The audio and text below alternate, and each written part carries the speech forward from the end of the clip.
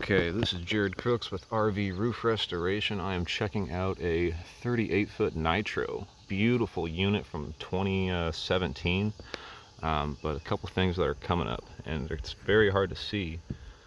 It's got a little bubble right there. Okay, see that bad boy? That's the process of delamination. Okay, now that starts when moisture starts getting under your roof membrane. It's hard to see, but we've got a lot of these bubbles starting to form all over the center of the deck membrane, and they probably came from right there, that big gap here. We've got a bubble here, more bubbles that have popped from that die-core self-leveling stuff.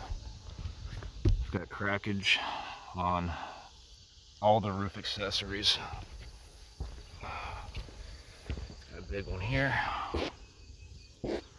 And then along both ends of the termination bar, significant cracking.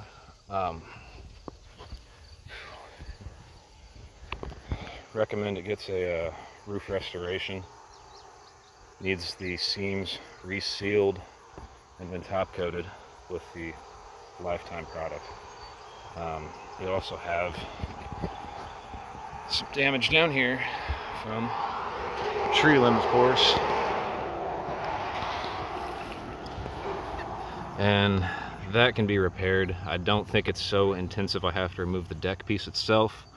We'll probably put a piece of metal over, stiffen it up, and then top coat that with our product. But again, there's a lot of cracks in most of the accessories. This is the first thing to happen if you don't keep your seams touched up every single year. Big nasty one back there too. We'll get her fixed.